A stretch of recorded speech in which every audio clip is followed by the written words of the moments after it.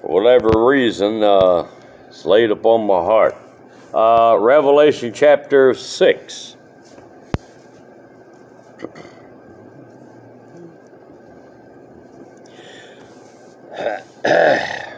Let's see.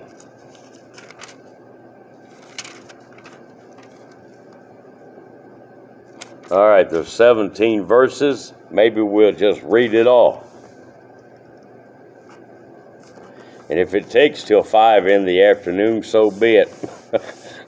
Yeah, right. All right, this is the Apostle John. As I think everybody's aware, he's on the island of Patmos, and he was actually put there to just grow old, starve to death, and die, but the Lord did not allow it to happen. The Lord gave him a revelation of what is Revelation about. It will tell you before you even start reading the first verse, believe it or not. It's the revelation of Jesus Christ to John. All right, verse 1. John said, "And I saw when the Lamb opened one of the seals, and I heard, as it was the noise of thunder, one of the four beasts, saying, Come and see. And I saw, and behold, a white horse, and he that sat on him had a bow, and a crown was given unto him. And he went forth conquering and to conquer. And when he had opened the second seal, I heard the second beast say, Come and see. And there went out another horse that was red, and power was given to him that sat thereon to take peace from the earth, and that they should kill one another. And there was given unto him a great sword. And when he had opened the third seal, I heard the third beast say, Come and see. And I beheld, and lo, a black horse, and he that sat on him had a pair of balances in his hand. And I heard a voice in the midst of the fourth beast say, A measure of wheat for a penny, and 3 measures of barley for a penny, and see thou hurt not the oil and the wine. And when he had opened the fourth seal, I heard the voice of the fourth beast say, Come and see. And I looked, and I beheld a pale horse, and his name that sat on him was Death, and hell followed with him, and power was given unto them over the fourth part of the earth, to kill with sword, and with hunger, and with death, and with the beast of the field. And when he had opened the fifth seal, I saw under the altar the souls of them that were slain for the word of God, and for the testimony which they held.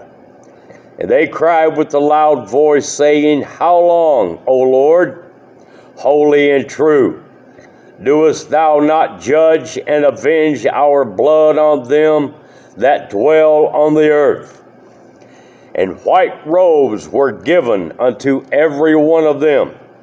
And it was said unto them that they should rest yet for a little season, until their fellow servants also, and their brethren that should be killed as they were, should be fulfilled.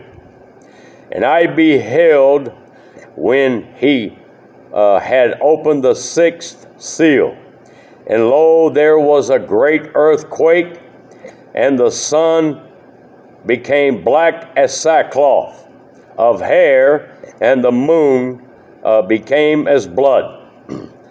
And the stars of heaven fell unto the earth, even as a fig tree casteth her untimely figs when she is shaken of a mighty wind. And the heaven departed as a scroll when it is rolled together, and every mountain and island were moved out of their places, and the kings of the earth, and the great men, and the rich men, and the chief captains, and the mighty men, and every bondman, and every free man, hid themselves in the dens and in the rocks of the mountains, and said to the mountains and rocks, fall on us, and hide us from the face of him that sitteth on the throne, and from the wrath of the Lamb. For the great day of his wrath is come, and who shall be able to stand? Let me read a little bit of this. 7. And after these things I saw 4 angels standing on the 4 corners of the earth, holding the 4 winds of the earth, that the wind should not blow on the earth, nor on the sea, nor on any tree. And I saw another angel ascending from the east, having the seal of the living God. And he cried out with a loud voice to the 4 angels, to whom it was given to hurt the earth and the sea, saying, hurt not the earth, neither the sea, nor the trees, till we have sealed the servants of our God in their foreheads. All righty. Now you go on down and it reads about 144,000. There was one guy that actually told me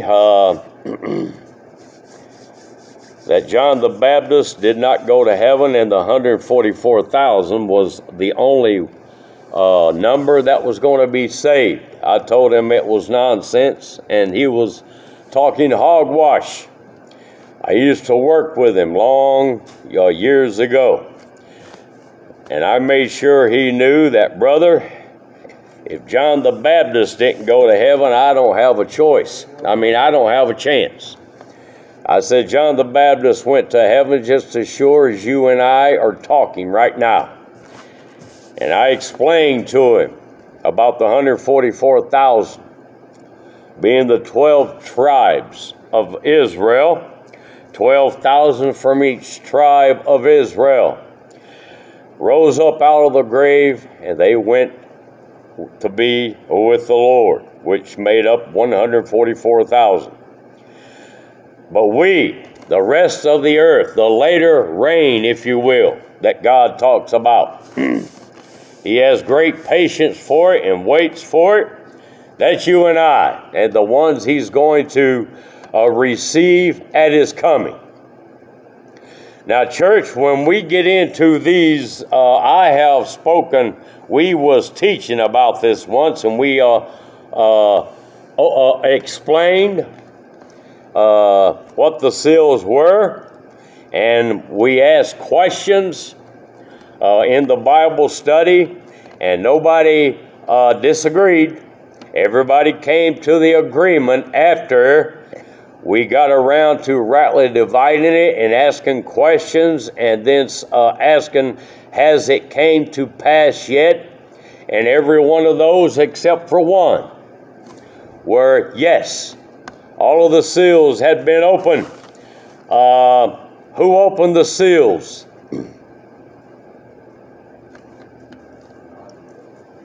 All right, the Lamb in verse 1 opened one of the seals. Now, he opened the ball.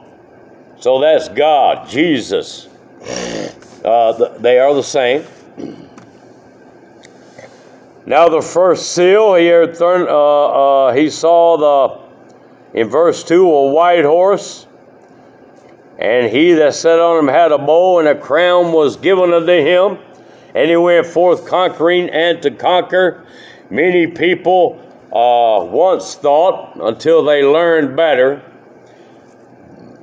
And many people, maybe for all I know, still think because of the white horse. Well, that's Jesus. No, I'm afraid it's not. It's the false prophet. Jesus didn't have a bow.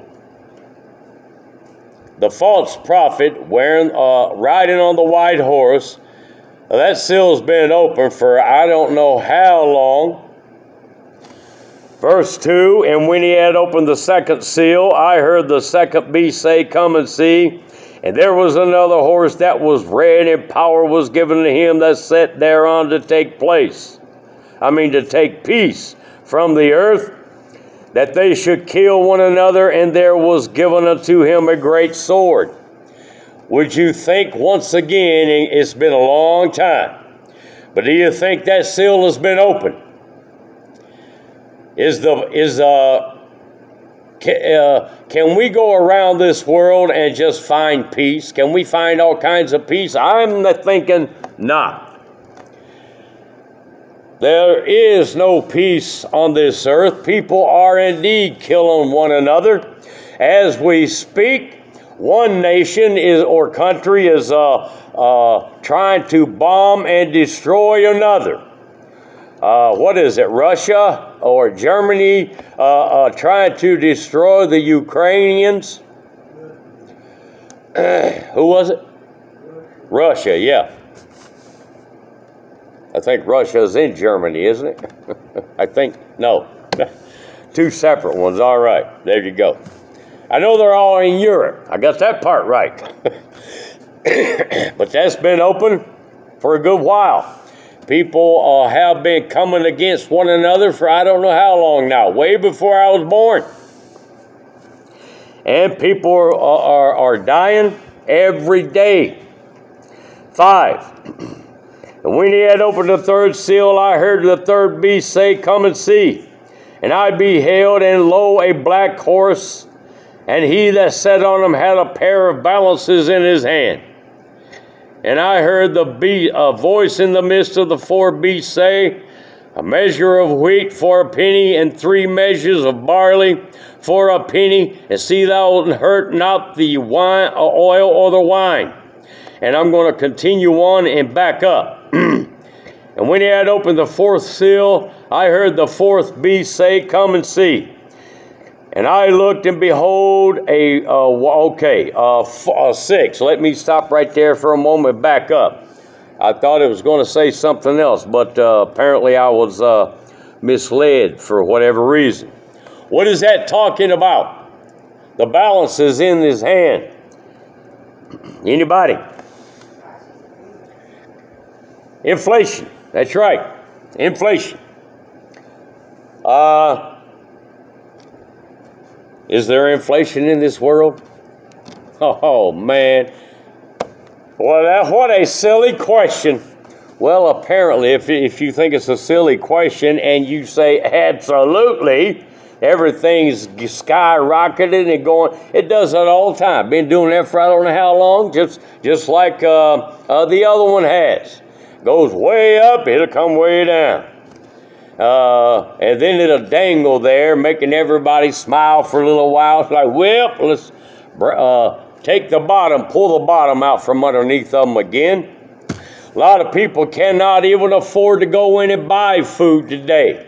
A lot of people have the money in their hand and they go in to get the food, and guess what? It's already started. A lot of the shelves in a lot of places are empty. Can't even get them stocked. So, when people talk about the mark of the beast, and you'll have money and won't be able to buy food, and there you go.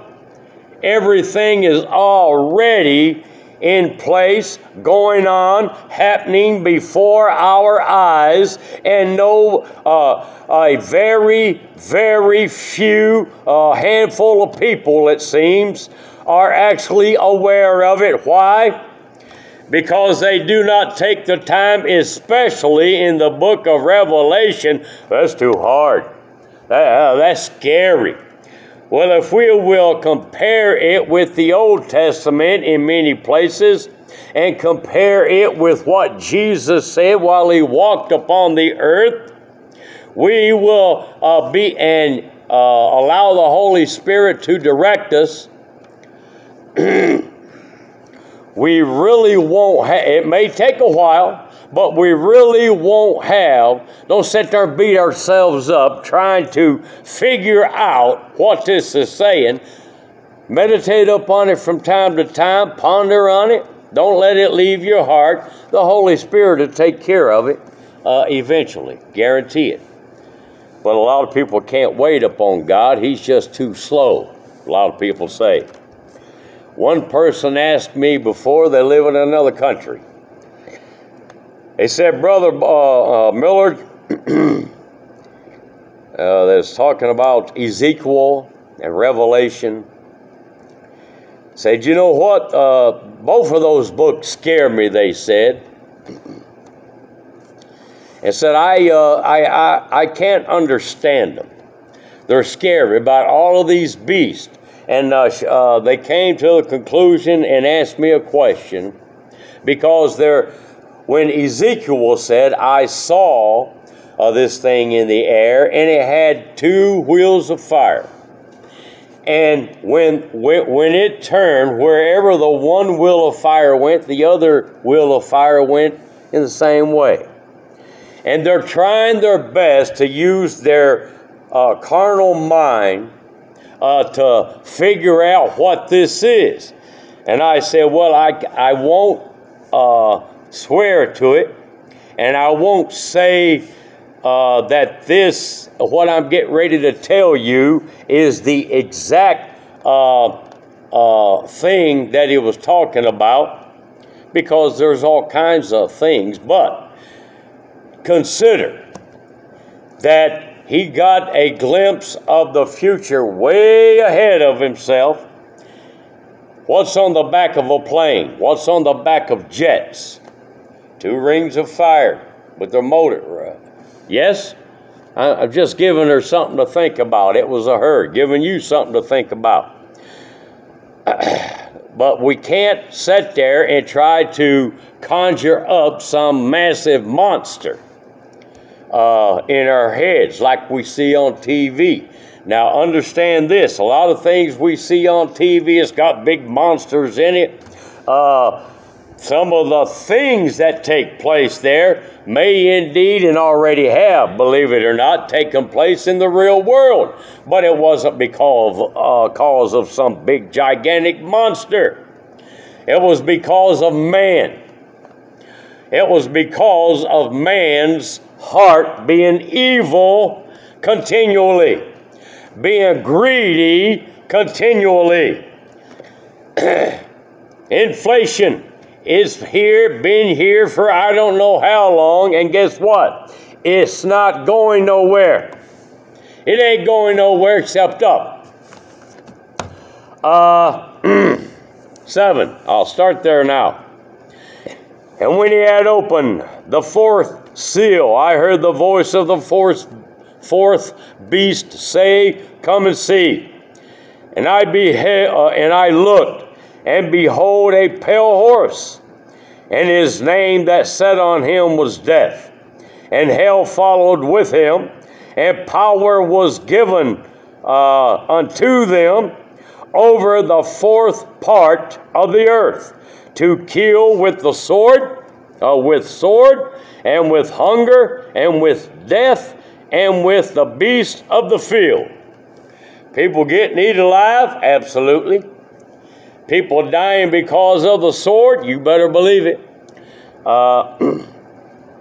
People in maybe a quarter of the world, it says a fourth of the world, people dying with hunger? Absolutely. It has spread it all over, even into America. It has spread everywhere, worldwide. And yet, think about this, church, just in case you haven't. And yet, with all of the millions and the billions that go to other countries People are still dying on a daily basis because of hunger. Oh, wow. Are our priorities intact? Absolutely not. Man's got a mission. Man has an agenda. And it does not involve and it does not include trying their best to stop the poor from vanishing. It does not include trying to prevent hunger. I know we hear about it and preventing hunger on a daily basis. We can hear all kinds of stuff on the radio. But let's be honest with ourselves.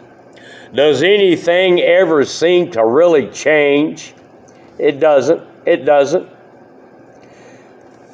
But we're out here killing, taking life away with the sword, with hunger, with the beast of the field. Yeah, a lot of people has these big tigers or lions, and they will feed them people. Believe that or not. They have them as pets in other places, and before their pet would starve, hey, buddy, come on in. Go in there and pet the kitty. Yeah. You think that don't happen? Of course it does. And of course, beasts just come right up out of the water, especially alligators, crocodiles, and just rip a person all to pieces. But anyway, let's go on. Keep in mind what we're talking about here, what we're saying. And verse 9, and when he had opened the fifth seal, I saw the altar of I saw under the altar, rather, the souls of them that were slain for the word of God and for the testimony which they held. Now, for the word of God and the testimony that is of Jesus Christ. Now, so hopefully, I just want to mention this without going into it and getting all tied up in it. But there are two witnesses in the book of Revelation, and you go all the way back in the first chapter, I believe it gives it to you, real close to the beginning. But if you can't comprehend it, these two witnesses, it's not Elijah, and it's not Moses. I know they appeared unto Jesus at the mount, and that's where a lot of people get those. Well, it's going to be, but I'm telling you right now, it's God, Jesus, and the Word. Those are the two witnesses. Because these witnesses have power to shut up heaven that it rain not. I know men have prayed. Elijah prayed that it rain not, but he's not the one, and it did not rain. But Elijah is not the one that has or had the power to shut up heaven. It was the Lord. The Lord and his word. Those are the two witnesses. All right, now, verse 10. And they cried with a loud voice, saying, How long, O Lord? Just like a lot of people do here on earth. Holy and true, doest thou not judge and avenge our blood on them that dwell on the earth? And white robes were given unto every one of them. And it was said unto them that they should rest yet for a little season, or a little while. Just a little while now, until their fellow servants also, and their brethren that should be killed as they were, should be fulfilled. It's not going to be everybody that serves the Lord, but there's going to be a whole lot that's going to be in the same category. They're going to be martyrs for the Lord. Some of us may end up that way. We just don't know it yet. But I pray always, if and when that time ever came, that God would give me the grace to stand up for his word and not back away from it regardless. 12. And I heard when he had opened the sixth seal, and lo, there was a great earthquake, and the sun became black as sackcloth of hair, and the moon became as blood, and the stars of heaven fell unto the earth, even as a fig tree casteth her her untimely figs when she is shaken of a mighty wind. And the heavens departed as a scroll when it is rolled together. And every mountain and every island were moved out of their places. That right there tells me something, church. The great and dreadful day of God, when that fifth seal is open, that's all she wrote. All she wrote. And the sixth seal being open, nobody's going to be harmed. Nothing's going to be destroyed until the Lord from the four corners of the earth get his people, and we are all caught up into the air, and so shall we ever be with the Lord, and then let loose my wrath. Now, church, you don't have to take my word for it. I'm just trying to help us to understand, and I want to go to Old Testament, one verse. I know I'll find it because I know where it's at.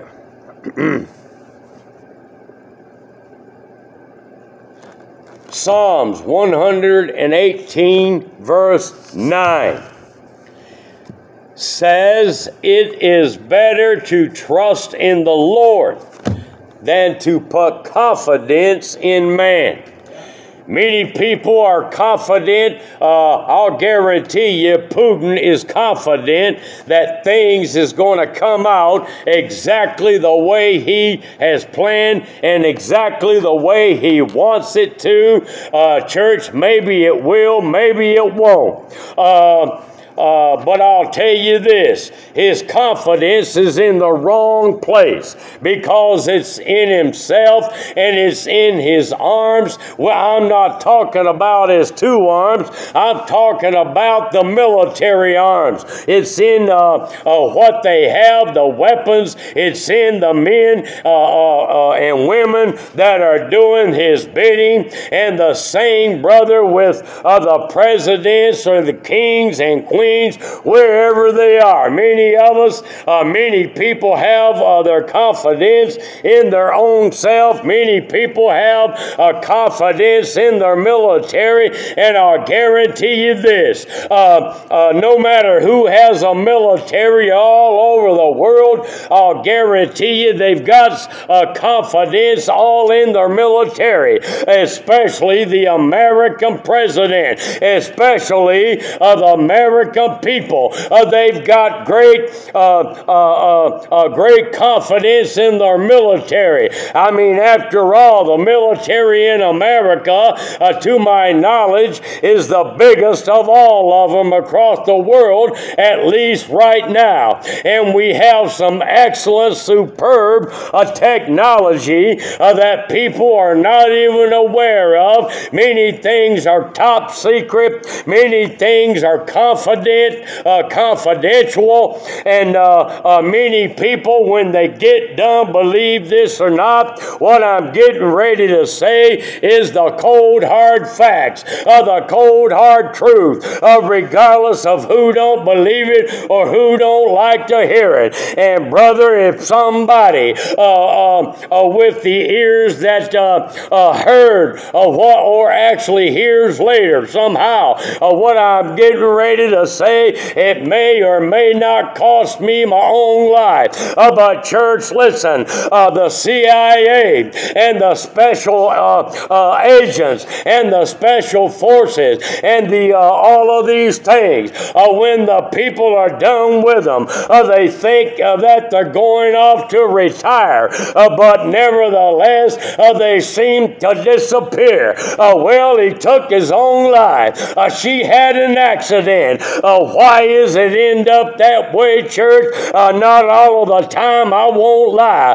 but many times it has over the past years, and it will continue to do so because of what they know, because they just know too much to be let loose and just live your life every day. It's not going to work that way. It's not going to pan out that way, but they they have confidence in the life that they're living, do they not? And the people that are still working in these places, they have confidence that they'll always be there. And they have confidence that when they're through, they'll have a life of luxury. But church, let me tell you, some people that have been singers and some people that have been actors have fooled around and started doing background looking up and background checks into people taking the children from the United States and taking them across the world and just doing with them what they want to and making a big multi-billion-dollar business from it. And I'll tell you what, the ones that started looking into these things, brother, one, I believe he had hanged himself, brother, and he had 2 children and he had a wife. I don't buy it, church. I don't buy it at all, because they were on stage doing this for I don't know how long, and all of a sudden, a little while after they start mingling, they have an accident. It happens every day, church. It happens all over the world, and it happens because of man's agenda.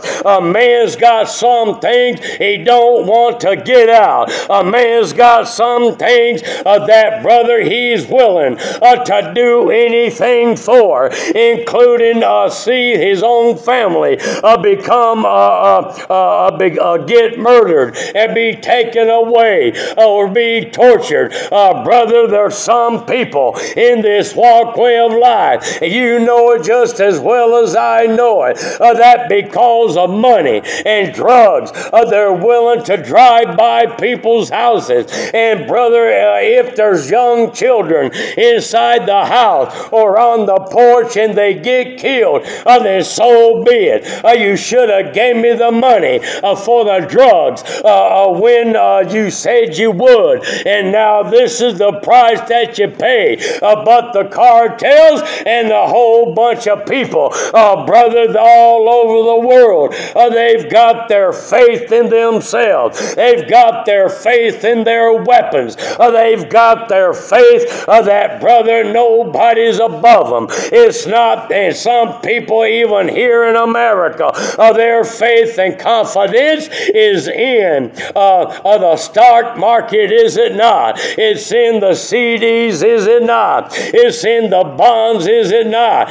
Some people have their trust in the economy. I know it's going to go down, and when it does, don't flip out and get rid of everything, because why? It's going to come back up, and when it comes way back up, that's the time to sell, they say. But church, I'm here to tell the truth, the whole truth,